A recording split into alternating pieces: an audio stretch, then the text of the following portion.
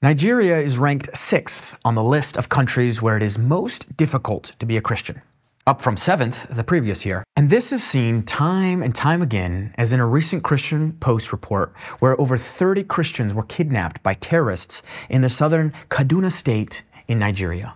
While they were working on a communal farm, the attackers abducted the Christians at gunpoint. Residents, including Victor Dabo and Dugara Peter, have expressed their distress and called for prayers and assistance. This incident marked the 3rd time the community had been targeted, and they appealed to the authorities for help as they lacked the means to pay ransom, which has been demanded in previous attacks. Nigeria experienced a high number of Christian deaths and abductions in 2022, with 5,014 Christians killed and 4,726 abducted, according to Open Doors' 2023 World Watch List. Various militant groups, including Fulani, Boko Haram, and Islamic State West Africa Province, continue to target Christian communities, leading to violence and persecution.